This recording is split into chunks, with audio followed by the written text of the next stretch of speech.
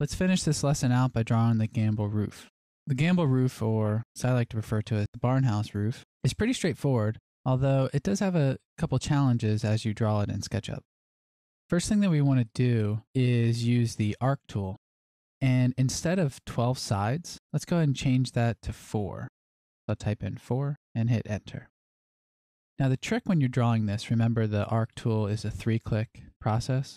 First click starting point, second's ending point, and third is the radius. You want to sort of orbit and view to force it to go in the blue axis.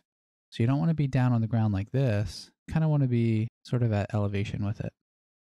Click on my first click, and then my second, and then my third, you'll notice it is in fact going in that blue axis.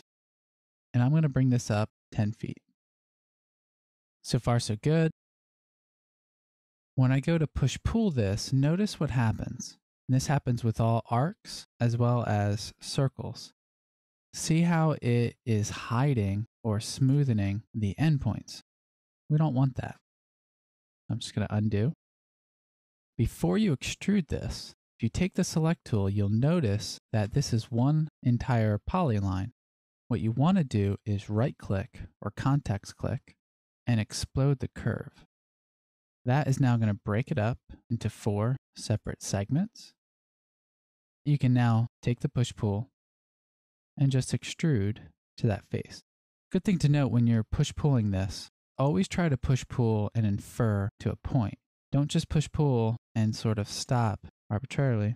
Make sure you push-pull this and you have some sort of reference point. Could be the end point, could be the edge, could be the midpoint, just so long as you have a point there. That's really critical because when I come back through with the eraser, I can erase this front edge and I can erase the back edge to make it nice and clean. And same with this one over here. So there you have it. There's a couple different roof pitches that you can create in SketchUp. See this little guide that's still hanging out here? You can erase guides. You just take the eraser and erase that. You can also go to Edit, Delete Guides. We'll show that a little bit further on as well. So now that you have a basic understanding of how the tools work in 2D, as well as how they work in 3D with some of these roof pitches, we can now begin the workflow of creating a house. And we're going to work from a 2D, from drawing the floor plan based off of our own measurements. And then we're going to extrude those into 3D and add a lot of different detail, like doors and windows, furniture, staircases, ceilings and walls, all the detail that any house or any 3D model would have to really create a nice and elegant rendering for our 3D model.